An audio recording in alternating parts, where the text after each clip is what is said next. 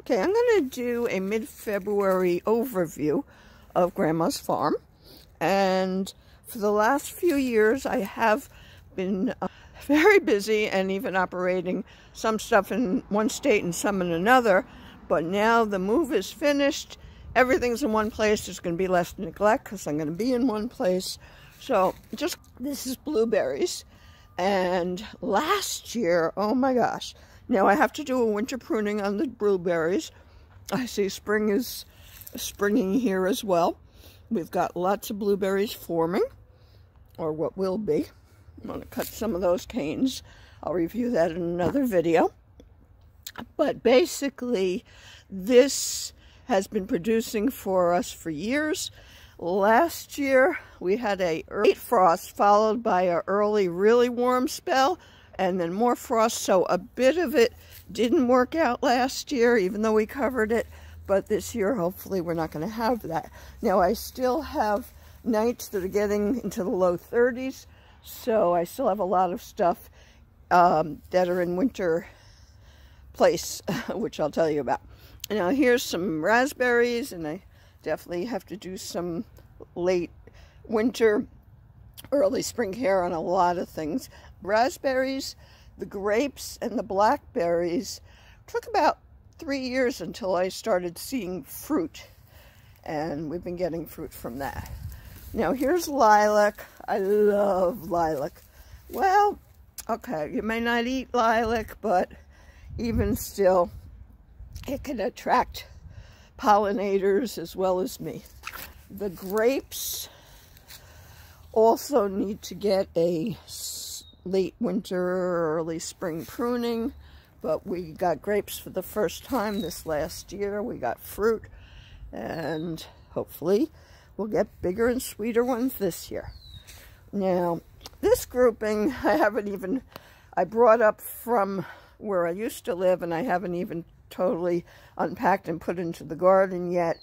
But what I have here is some pak choi, celery. The celery I love. This particular celery is, let me see if this says what it is. This particular celery is thinner than what you find in the store, but it has much more taste. It's been growing a long time, but I just pick from the outer stalks when I want to make something with celery in it. Let's say if I'm making egg salad, or if I'm having chicken wings or something like that. And you can see how it's forming newer stalks from the middle.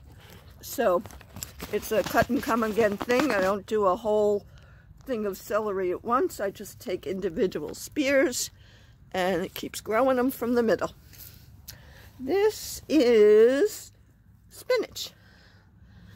This, I'm not 100% sure. This, I'm not 100% sure. Yeah, you gotta try to keep your labels with your fruit. Now I got sage here. Last year there was a problem with sage.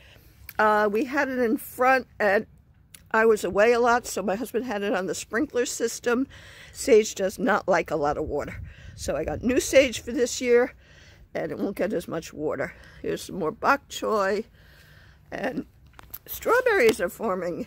Yay! Hopefully they'll be okay. I think in a couple of nights it's going to be like 30 degrees for tonight. But now I had gotten a whole bunch of bare root strawberries last year. They didn't all make it, but a lot of them had pups. Strawberries will put out and form new plants nearby. You want to limit the pups earlier in the season as well as in the first year, so that you can get a better root system and get bigger, better fruit. But I've got quite a bit that's growing now. This is a brassica. I'm not sure which, but this is definitely a brassica. And to figure out what I have here, a little bok choy, and you can see that that's a cauliflower. Last year I grew a lot of purple cauliflowers, but this year I'm going with white, and that's proceeding nicely. Then I got a Brussels sprout over here. This, my niece had given me about a year ago, cutting of snapdragon. And then I had a whole bunch of beautiful snapdragons. So that was exciting. And they're coming back. Then over here was the lemon balm. And it got really big, but went down. And now spring is coming back up. Here's more brassicas. This looks to be kohlrabi. Now you want that to be like 1 to 3 inches around when you're gonna harvest it, but that's some kohlrabi. I got some kohlrabi right there as well. That one's a little more advanced. That might be what I had before in that other bed. Okay, now I have some asparagus. I did harvest one the other day, snapped off with a wonderful crunch, and it was over 10 inches, and 6 to 10 inches is harvestable. So this is the first year that I'm getting the kind of stalks that you eat. It does take a few years. Here it was like 3 years before I got the vegetable, but then it self-seeds. I originally had one, and there was a whole lot in the bed, and it's good for 25 to 30 years once it starts giving you food. So that's a lot. I think I have some tarragon over there. I have some garlic going over here. And over there, I do have the blackberries. And what was exciting, I have thornless blackberries. And what was exciting about these is everything was in pots. First of all, for portability, but also Georgia clay can be not the best. And here I have where this grew beyond the pot and went right into the Georgia clay. So no more pots for my blackberries. I'll let them just take over this area up to the roses. Beanstalk planters can go like 5 to 7 tiers deep. I have a lot of strawberries in them. They are wonderful for especially drainage. There's a lot of things that were in Hurricane Ian of my plants in Florida, and the ones that were in the green stalks, such as even potatoes, versus in the regular ways that I grow them, the green stalks did better because of the superior drainage. This is some tarragon. Here's a strawberry that's forming right here, if I can get it in focus. There we go. The white petals come off, and then in the middle you have the fruit forming. I do have to do some pruning of some strawberry in the next few days. And my neighbor has a fig tree that does come over my yard and produces figs. They look like they are, the figs are definitely in a formational stage at this point. You can see the shape of the leaves. Now here, I brought this up from Florida, and this is elderberry. Elderberry is very important that you know what you have and what you're doing.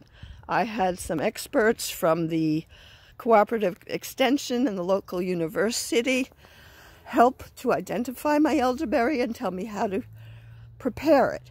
If you don't prepare it right, it can be poisonous. If you do, it can really boost your immune system.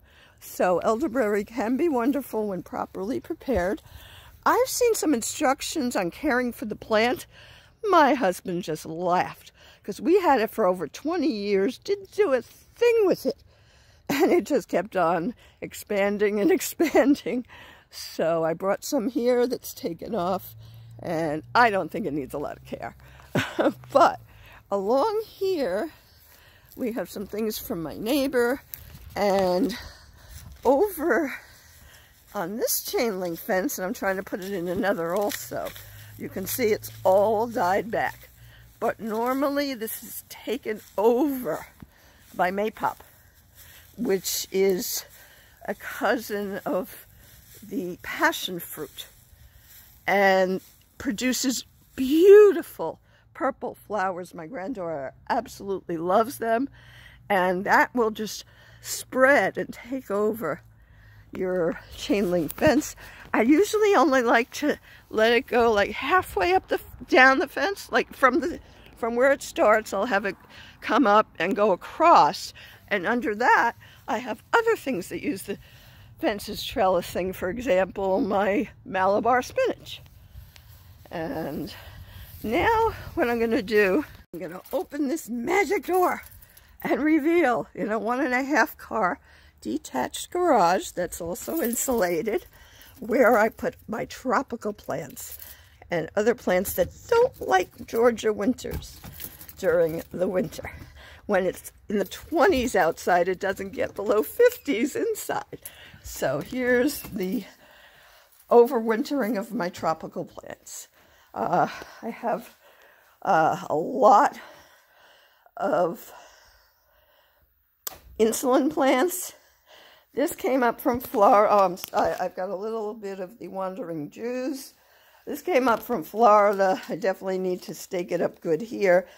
But basically, this started out in less than a year. It was just a little thing on the bottom. But this is going to be my dragon fruit, because my granddaughter loves it. And with the dragon fruit, it can have multiple fruitings a year once it starts fruiting, which could take a few years. We've got some lemongrass. Here, I just started a couple of weeks ago, maybe not even. What I do with my sweet potatoes and potatoes is I take a former year's leftovers and I put them in to sow the New Year's crop. And what's interesting is I had some that had these things on them. So, you know, I half buried them in moisture and dirt. Oh my gosh, I'm getting a number. Oh, yes, I am getting rooting right here. I didn't realize what was going on underneath because I don't see it above. Because the one I had looked at is here. And I saw that this little stub has a number of slips that have roots. So these slips with their roots can be transplanted into individual, like 12-inch area so that they can become big sweet potato plants. And I'll talk a lot more about sweet potatoes in another video. Got some lemon trees, and 3 kinds of mint: chocolate mint, spearmint, and peppermint. Let's see. That looks to be more of the insulin plants. And I have oregano going on. And some tarragon. More Wandering Jews. Snake plants. A lot more of the insulin plants. Some aloe. You gotta have aloe wherever you are. If you any burn, use aloe. It's much better than an aloe product in the store. I used to buy pineapples and just plant them, the tops. Now I've heard of a new way of doing pineapples that I'm going to be trying as well. But there's also some more aloe. The aloes do make pups, as do the snake plants, as do the banana trees. And I've got lots. I haven't had bananas yet because of some weird weather conditions, but these banana trees do give off pups. And my neighbor had given to me, she's gotten bananas, but I overwinter them in here. And you can see here's a pup growing. And when it's about a foot high is when you're supposed to cut it off from the mother and put it in its own pot. So I'm getting lots of banana pups. My neighbor lost a lot of her banana because she didn't have things indoors this winter. So I offered to give her back some banana pups. And here it's already flowering, some of the Wandering Jews. I got a little aloe in the corner there. This is exciting. And this basically is a ponderosa lemon. I have 3 or 4 other lemon trees that never did like this. This ponderosa, it's actually a mix between lemon and citron. And it's not old, maybe a little over a year, but the amount of fruit that is forming is amazing. Now, these fruit are supposed to be much larger. They're very tasty. You get a lot of juice out of them. They also have a rough rind, which is supposed to be really good for the zest. And I noticed yesterday that I had some flowering. So I tried to hand pollinate one and it came off. So then what I did, today there was another one that was blooming and ready. So I took what came off of another one and put it on there, the pollen. And I got some pollen. So that is definitely pollinated. And I don't really have bees in my shed, so that helps. But also, it's a way to maximize your crops by hand pollinating a lot of them, especially things like corn and cucurbits. I'll explain in other videos, but this way you get a better harvest as well. And the only other thing I'll mention is bamboo. Bamboo can be very invasive. A lot of places don't want you to grow it. I did bring a bit of it from my old property that's cut, and that way I have lots of material for trellising. And I do trellis a lot of things. A lot of foods do better when they're trellised because you have light and air coming through more, less pests. It may look gorgeous in the outside, but then inside you could have stuff not getting the light and air, and it could be damaged. So that really, here's some more bamboo, but that's usually for my trellising.